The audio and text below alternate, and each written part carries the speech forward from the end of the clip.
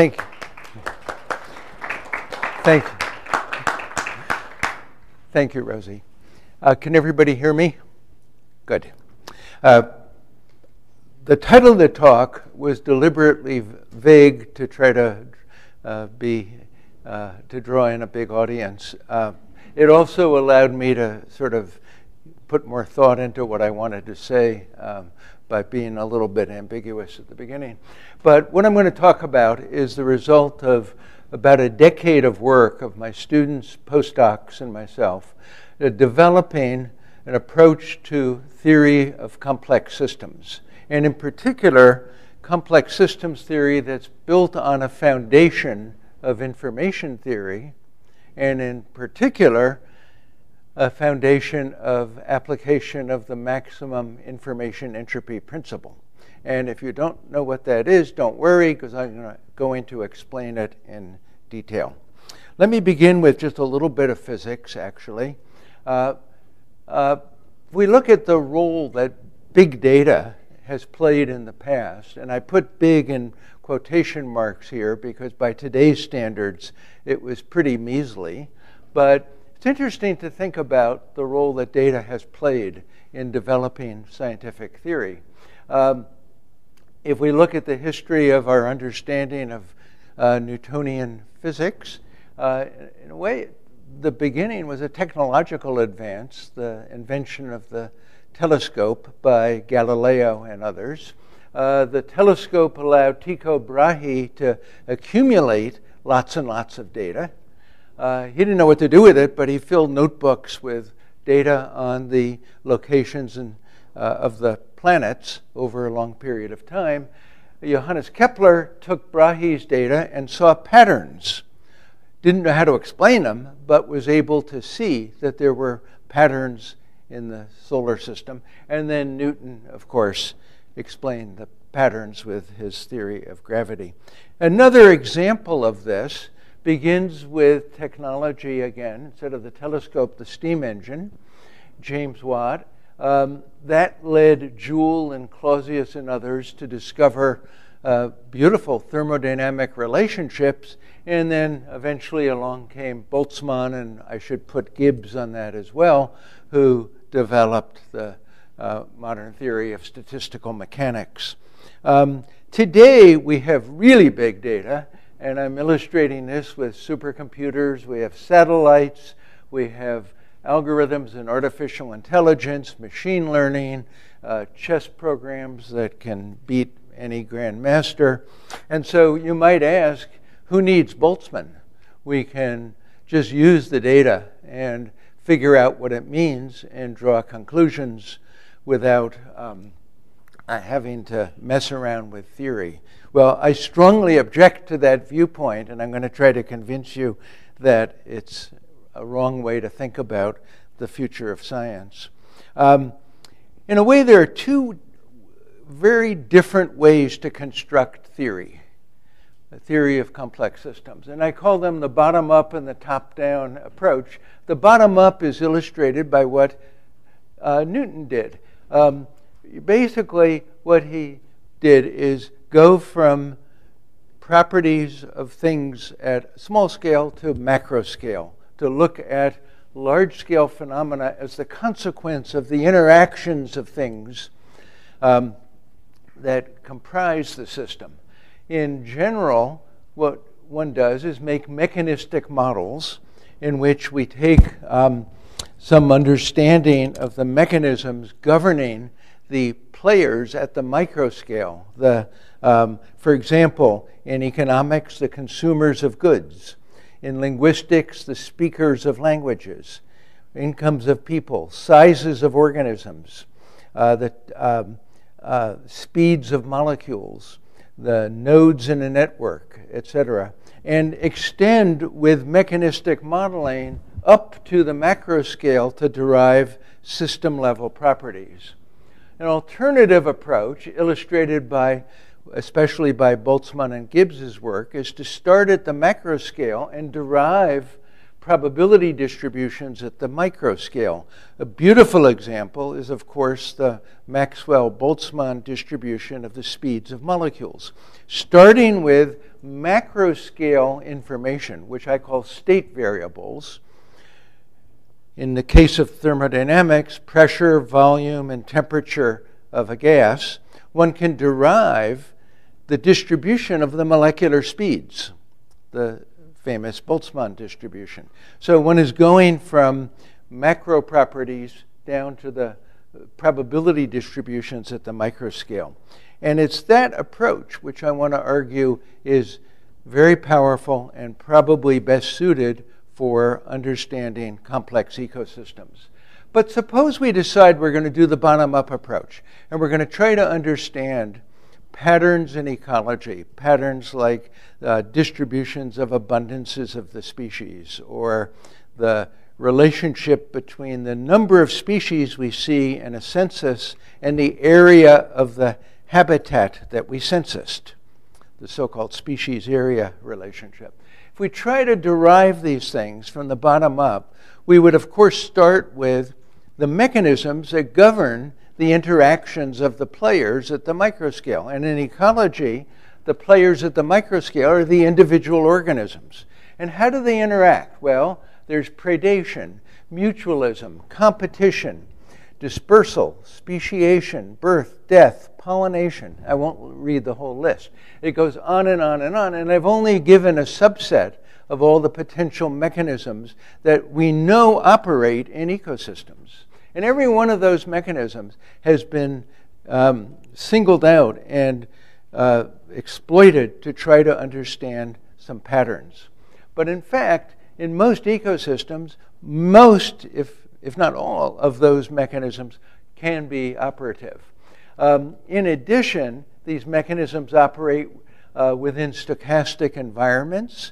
They're subject to historical contingency, ambiguous system boundaries, and difficulty conducting controlled experiments to tease apart the actual functional properties of those mechanisms. How do we write expressions that incorporate the mechanism? Well, we usually just write down simple functions and have parameters in the model, and then we fit the parameters to some behavior.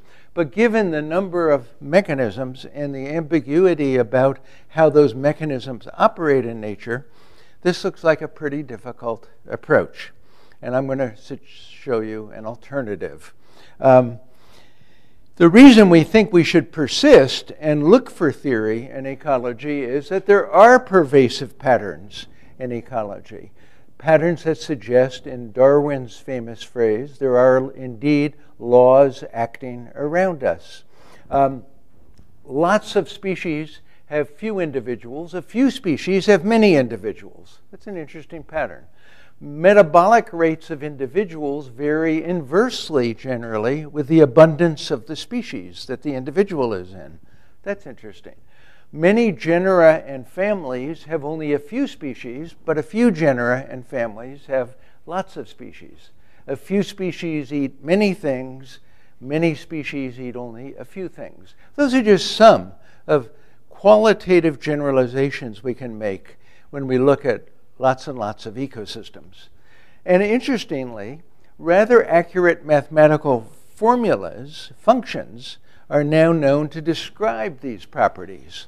They're not just word statements. We can actually write functions that do a good job fitting the patterns that I've described. In a sense, this is the Kepler phase of ecology.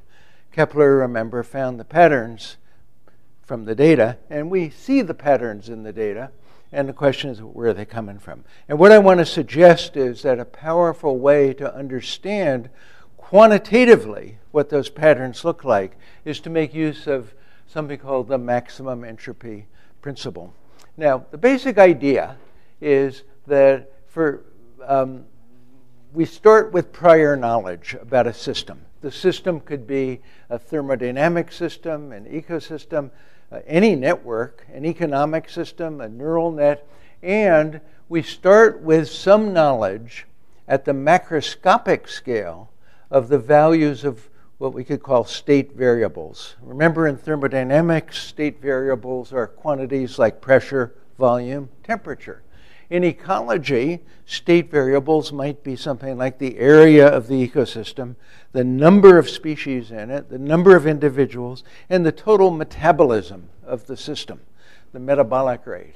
In networks, the macro variables might be the total number of nodes and the total number of edges. In economics, the macro variables might be the number of sectors, firms, nations, people, total productivity, and so on. Now, from the knowledge of those state variables, and in Bayesian language, I'm going to call those our priors, we want to infer the distributions, the probability distributions at the microscale. In the case of thermodynamics, for example, the kinetic energies of the molecules. What's the distribution of molecular speeds? In ecology, we might want to predict the distribution of the number of individuals over the species, or the distribution of the metabolic rates over all the individuals in the ecosystem, or the distribution of species and individuals over space. Those are things that might be outcomes of a theory of ecology. In networks, we might want to know the distribution of linkages across nodes, or the distribution of flow rates across the linkages, the edges in a network. In economics, we might want to know the distribution of individual incomes, or the matrix data in an input-output table, and so on. So the Maxent principle is a means of going from prior knowledge to inferred probability distributions. And let me say a bit about how it works. The basic idea, first of all, is to, first we have to understand, by entropy, in the maximum entropy, by entropy we don't mean thermodynamic entropy, we mean Shannon information entropy. Now there's a huge similarity both in the structure of Shannon information entropy and in Gibbs thermodynamic entropy, but they are conceptually different. And they're connected, they're related, but they're not identical. And we're talking about information entropy. The Shannon formula for information entropy is given in that summation. The information entropy I is a sum over n of p of n log p of n. It's a measure, really, not of information, but as the word information entropy suggests, it's a measure of ignorance. It's a measure of what we don't know after we know the probability distribution. So high entropy would correspond to smooth and flat distributions.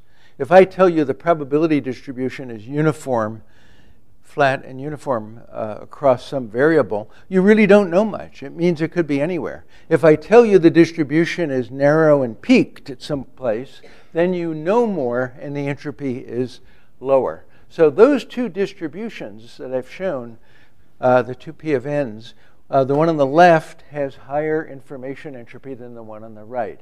They both might be consistent with your prior knowledge. For example, suppose your prior knowledge is that you know a couple of the moments of the distribution. You know the average and maybe the variance in the distribution. And suppose both of those were compatible with your prior knowledge. What the Maxent principle says is pick the one on the left. Pick the one with the highest entropy. If there's one that's even flatter than that, pick it.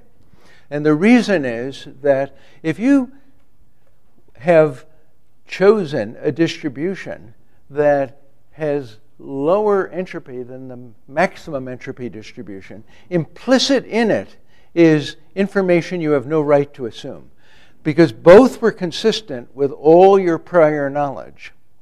And so if you pick one that effectively makes more statements about what's likely or unlikely, you're in effect assuming information you have no right to assume. You're biased. And so Ed Janes, who developed the Maxent concept, argued that to make the least biased inference of the shape of a distribution that's consistent with all your prior knowledge of it, pick the distribution that matches your prior knowledge but has the maximum possible information entropy. And that's basically all it is. And that principle is what was used by Ed Janes and many others to do things like derive all of statistical mechanics. It comes out of the Maxent principle. Now, it was derived earlier by other methods, but Gibbs implicitly was using the Maxent concept, and Janes did so explicitly, and it's led to a lot of very powerful theory in physics. And what I want to do now is show you how we can build a theory of ecology around the maximum information entropy principle. So the theory I'm going to show you is called METE, M-E-T-E. It stands for the Maximum Entropy Theory of Ecology. And the goal of the theory is to predict patterns in ecology. And I've listed some of them, the 5 bulleted patterns: abundance and body size distributions, the correlation between body size and abundance, spatial clustering patterns and species area relationships, structure of taxonomic trees, and food web structure, and much more. I'm not going to show you all of that today, but we'll get into some of it. We want this theory to be broadly applicable. First of all, across taxa. I don't want one theory for plants and another theory for arthropods. We want one unified theory that does it all. We don't want one theory that describes small patches on the landscape and yet a different theory for studying biomes at multi-square kilometer scale. We don't want one theory for forests and another one for deserts. And we don't want one theory that will help us understand patterns involving species and a completely different theory for dealing with higher taxonomic categories. So it's ambitious. And on top of all this, we want the theory to make predictions with no adjustable parameters. So we're starting out with a tall order, and I'm going to try to show you that we can achieve it. How does the theory work? Well, first of all, there are 2 functions that are at the core of the theory. The one on the top left is R of N and E. It's called the ecological structure function. And it's a joint conditional probability distribution describing the allocation of metabolism to individuals and individuals to species. Pictorially, you can think of it in that flow diagram on the lower left, where metabolism, the total metabolism is E0, that's the state variable.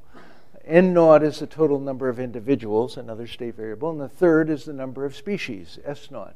And we're allocating metabolism to individuals and individuals to species. Interestingly, the word METE means to allocate, so it's an appropriate acronym. That's one component of the theory. And we're going to use Maxent to derive its form. And the answer is shown in that upper left box. That's the result that Maxent gives for the behavior of the structure function if all you know is the state variables S, N, and E. The other function at the core of the theory is a spatial distribution, which we call pi. And the way it's defined is best seen from this picture. Suppose I have an area A0, and in it is a species with N0 individuals. So I have A0, N0 inside that box. Within that big area, A0, let me carve out a small area, a few square meters maybe, or whatever, but a sub-area within A0. And I want to ask the question, if there are N0 individuals in A0, what's the probability that there are N individuals in A? If you know how many are in the big area, what's the probability of finding N of those individuals in a small area? And the form for pi given by Maxent is shown at the upper right.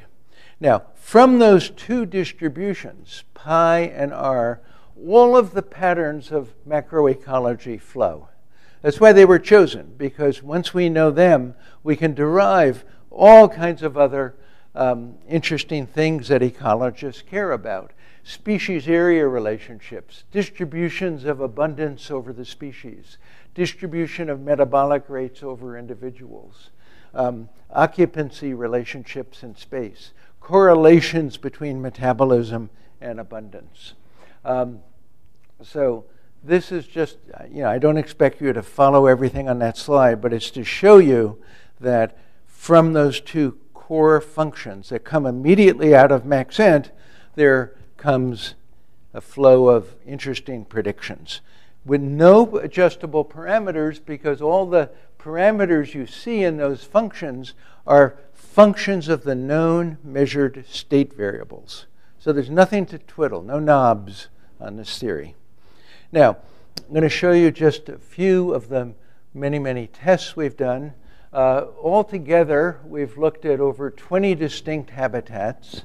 We've looked at total of about 100,000, actually a couple 100,000 species. We've looked at about 10 to the 14th individuals total.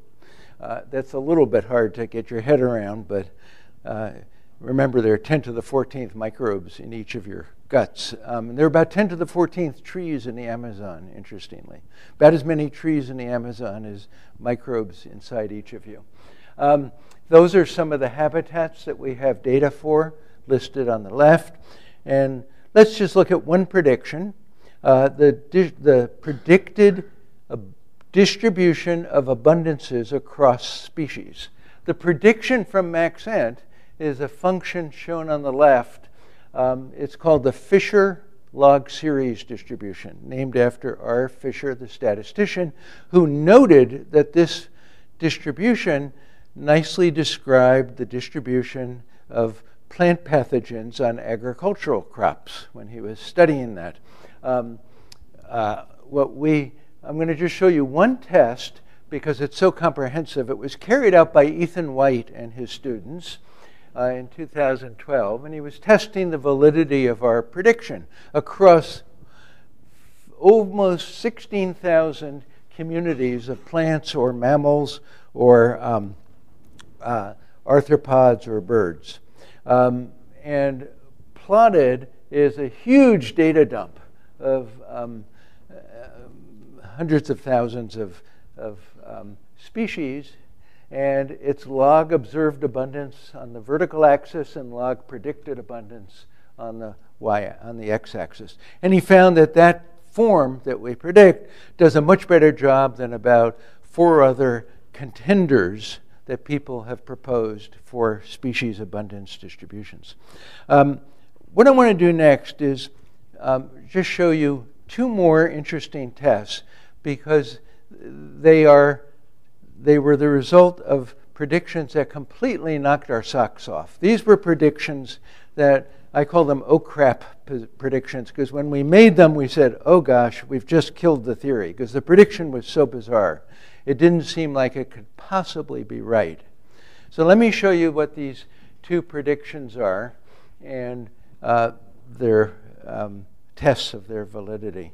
The first one has to do with the influence on macroecology of the structure of the taxonomic tree that the organisms are part of. A taxonomic tree tells us at the tips the species, or it could be subspecies, and then as you go up, away from the tip, up the branch, you get to the genus, the family, and so on.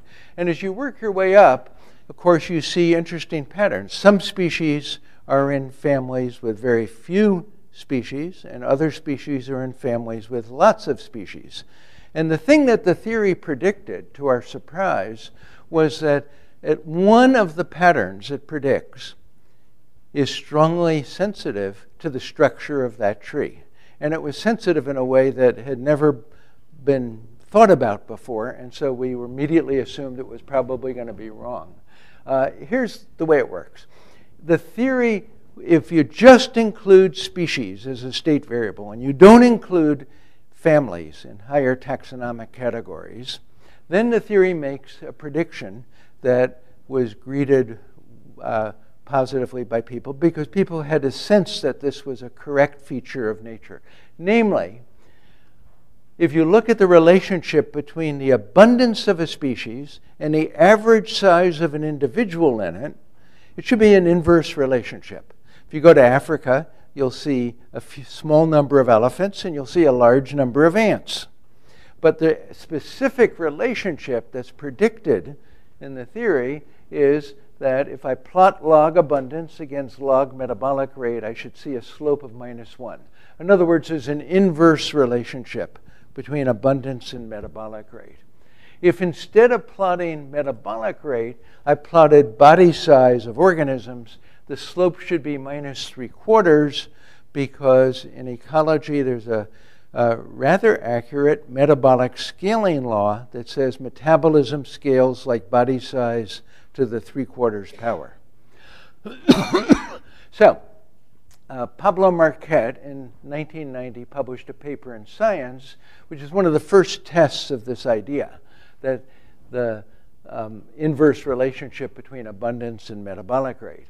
He plotted mass or body size of individuals against the density of the number of individuals, in other words, abundance, in an intertidal ecosystem. He was looking at invertebrates that inhabit the intertidal zone off the coast of Chile.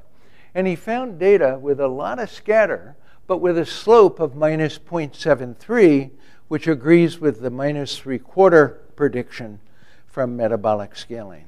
In other words, this kind of confirms this idea that there's an inverse relationship between metabolism and abundance, but there's an enormous amount of scatter. And so the question is, can we understand the scatter? We predicted in the original Maxent theory, where we didn't include higher order taxonomic categories, we only included numbers of species as a state variable, and we predicted from that theory that all the data should fall on a single straight line with a slope of -1. When we calculated from the theory what the scatter should be, it was much less than the scatter in Pablo's data. Now, what we said is, suppose we add a new state variable. In addition to area, number of species, number of individuals, and total metabolic rate, suppose I add number of families. What happens is Maxent makes an unambiguous prediction that that single straight line predicted on the left side of the graph, when you plot log n versus log size, the single line with a slope of -3/4, that line should split apart into multiple lines, with each one corresponding to the species in families with the same numbers of species. In other words, some families might have only a few species, and they should be down toward the origin on a line with a slope of -3/4. Families with very few species should lie near, far from the origin, on the outer line.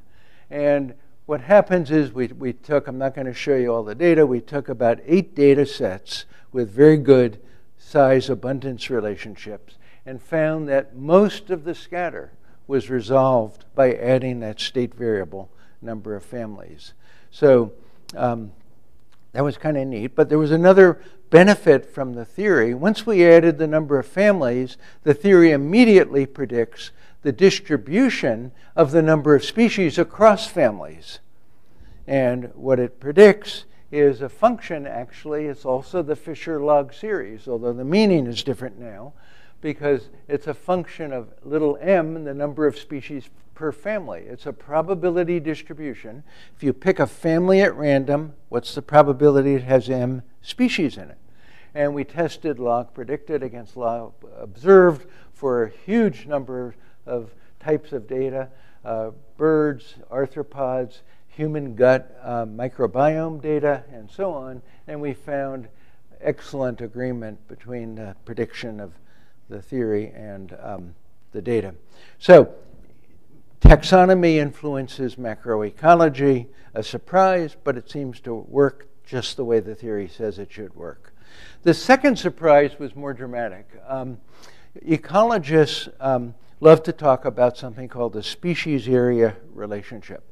If you go out and census the number of trees in a square kilometer of the Amazon, you might see typically something on the order of several hundred species of trees. Now go sample twice as big an area. Well, you won't see twice as many species because there'll be a lot of overlap, but you'll see more. The bigger the area, the more species you'll see. As you go to bigger areas, you can plot the number of species as a function of area. And typically what people plot is the logarithm of the number of species against the logarithm of area. And that's shown in the upper left. And when you do that, you typically get a curve that is not a straight line. It's not a power law. It's got some bend in it. And you can ask, what's the slope at any given point on that curve? We'll call that slope the tangent to the curve, z of a. Now, if I plot a whole lot of species area relationships all on one graph, I do it for forests, birds, insects, all kinds of critters, and I put them all on one graph. What I would essentially do is fill the graph with dots. There would be no rhyme nor reason, no pattern, no simplicity in such a graph, no universality. But when we looked at the prediction of our Maxent theory, it said, hey, don't plot it that way. If you want to see the beauty, the universality in species area relationships, do the following. On the vertical axis, plot that tangent slope, z of a, at any given area. Plot z on the y-axis. And on the x-axis, plot the following quantity. At that area, for that ecosystem, for that species area curve, at that area, there's some value for n, the number of individuals, and there's some other value for s, the number of species. Take the ratio, take the log of that ratio, and plot the slope against the log of that ratio. And the theory said all the data should collapse onto that curved line, the solid line. Now, when we saw that prediction, we said, oh crap, we just killed our theory. There's no way all of the mess that results from species area relationships are going to fall on a single universal curve. But lo and behold, when we took data from dozens of species area, actually over 50 sites are shown here, and we plotted all the slopes from many, many sites. There are more than 50 dots because each species area curve has more than one slope because you can work your way up the whole curve. And when we did it, we found that although there's some scatter, everything does tend to follow the general pattern of the prediction. In contrast, a lot of people have argued, you know, there's some curvature in that log-log plot on the upper left, but let's not worry about curvature. Let's fit it with a straight line and call it a power law.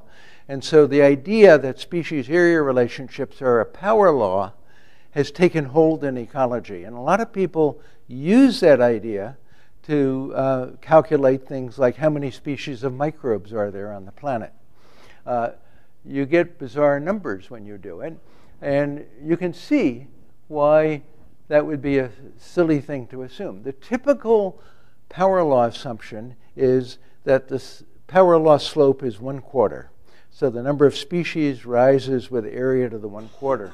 If that were the case, all of those dots would lie on the dashed line, which corresponds to a constant slope of 1/4. And you can see it's not the way nature works. You can also see that as n over s gets large, the slope gets smaller and smaller. And that's interesting because there's actually a data point way out here from Australia from a former student of mine, Jessica Green, who was a postdoc in Australia, measured species area relationships for soil microbes. And she got slopes of about 0.03 for species area relationships at large distance. That is, she was working out on large areas and getting slopes and finding them to be very, very small. Now, N over S for microbes is a huge number. As far as we know, they're on the order of tens of thousands of soil microbe species in this location in Australia, and 10 to the 16th or 17th individuals. So the ratio is huge, and the logarithm is even huge, and you're out here somewhere where the predicted slope turns out to be about 0.03.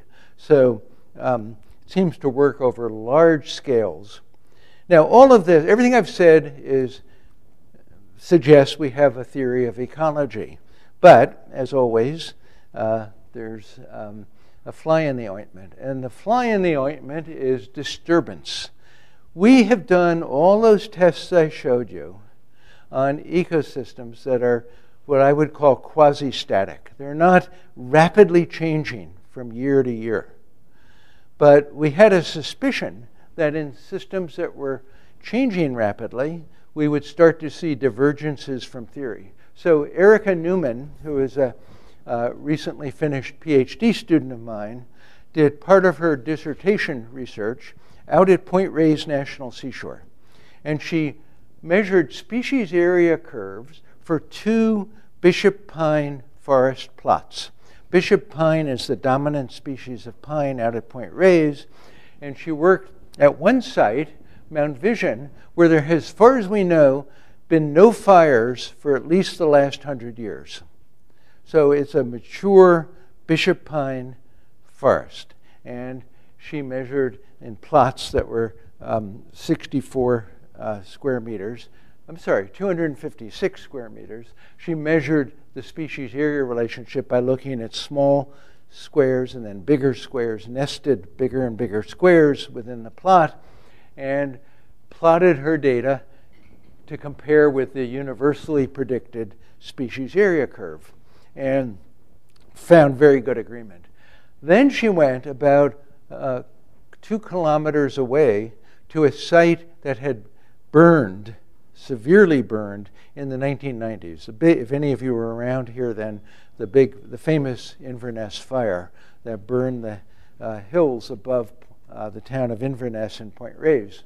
And at that site now, it's 25 years after the fire, what's happening is plants are coming back. There are little bishop pine trees about this big. There's poison oak and lots of interesting understory.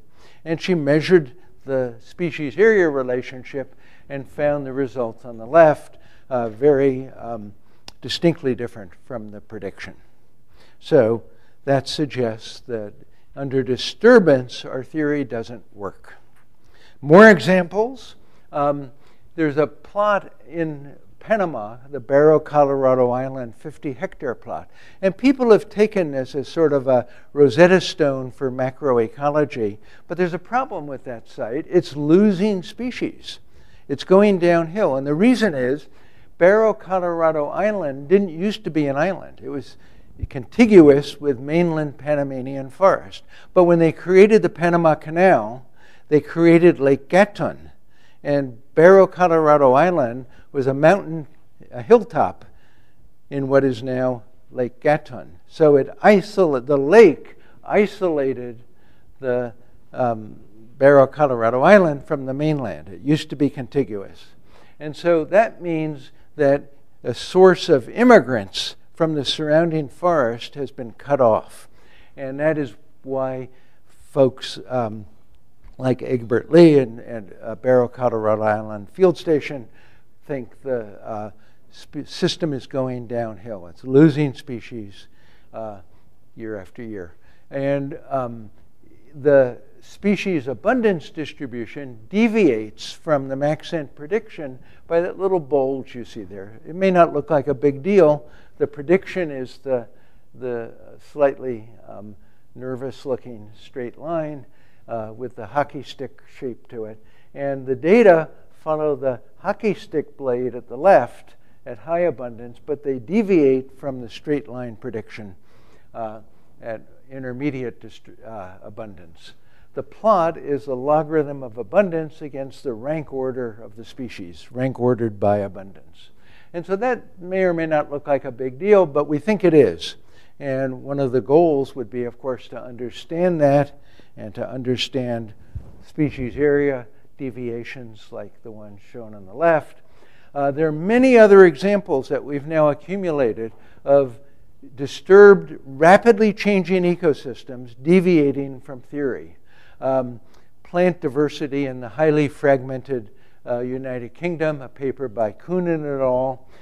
Moths at Rothamsted in England on newly fallowed fields follow a log normal abundance distribution instead of the predicted log series distribution.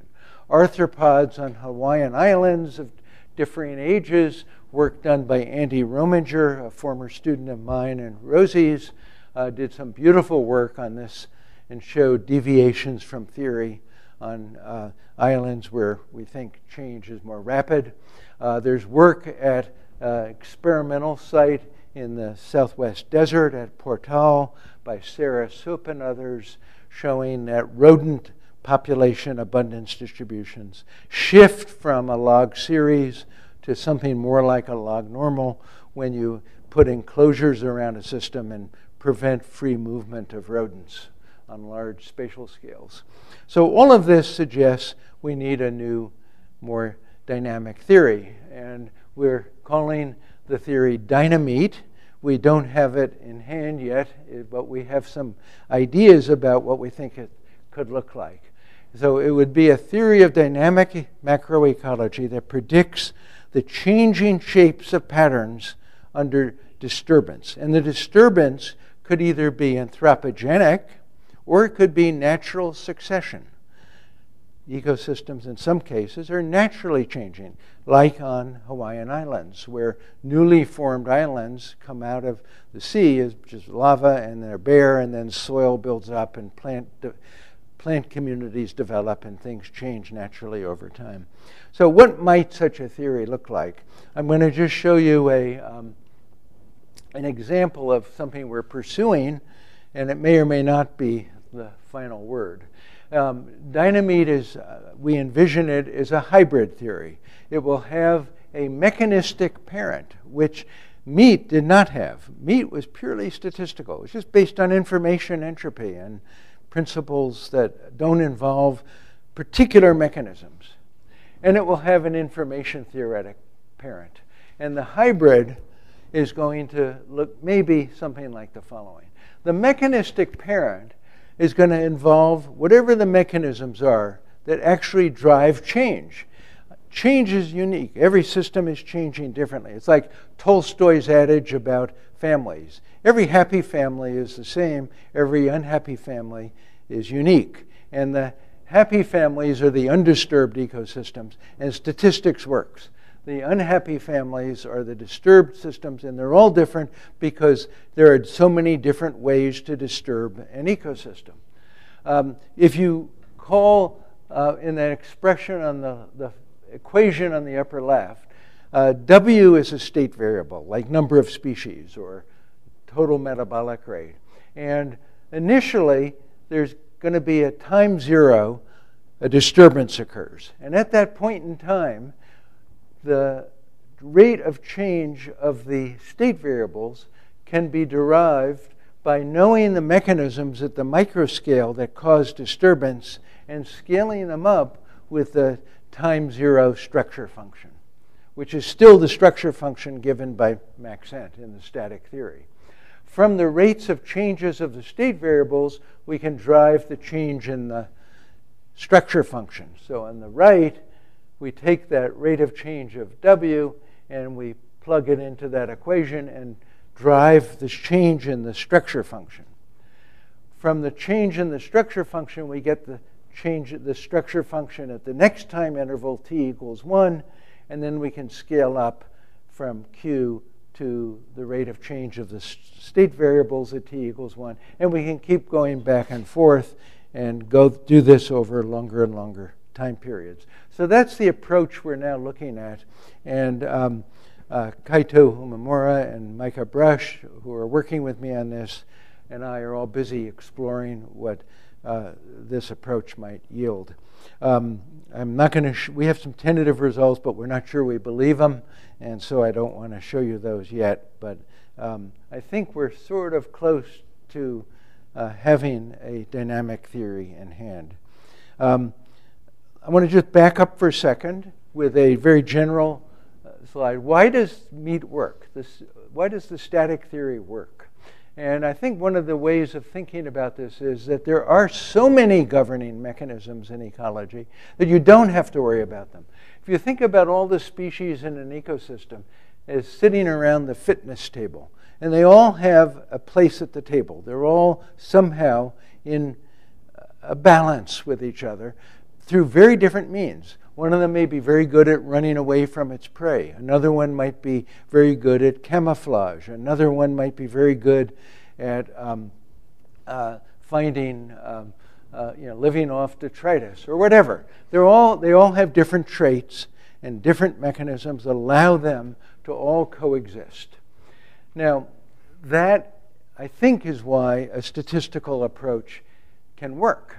Under disturbance, what happens is somebody's lifting one end of the table, some of the species go tumbling off, others may have ascendancy under that change, and the statistical approach doesn't work anymore.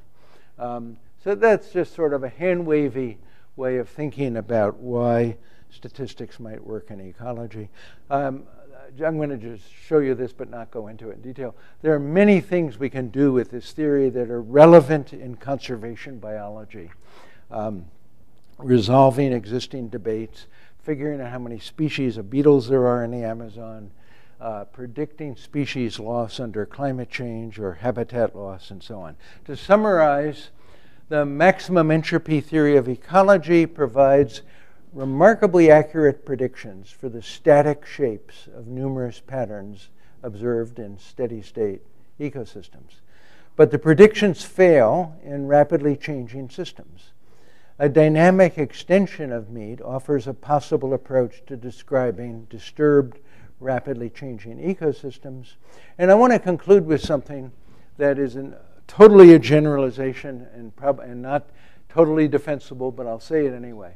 I'm of the opinion, after working on this stuff for 10 years, that the maximum information entropy method is an extraordinarily powerful, sturdy foundation for the construction of complex systems theory. And I want to leave you with the suggestion that many possible additional applications could be carried out. Applications in economics, linguistics, protein folding, neural net behavior, and many other data-rich systems. People are beginning to apply these ideas in economics, and developing more powerful economic theory based on it. And there are some very interesting applications in neural net dynamics carried out by Bialik's group at Princeton. And I think that we're just at the threshold of seeing the more and more widespread use of this idea of the maximum information entropy concept to gain a deeper predictive understanding of complex systems behavior. And I want to thank many, many people who have worked with me on this over the years, funders and hosts who have provided amazing locations in which to work. With that, I'll take questions.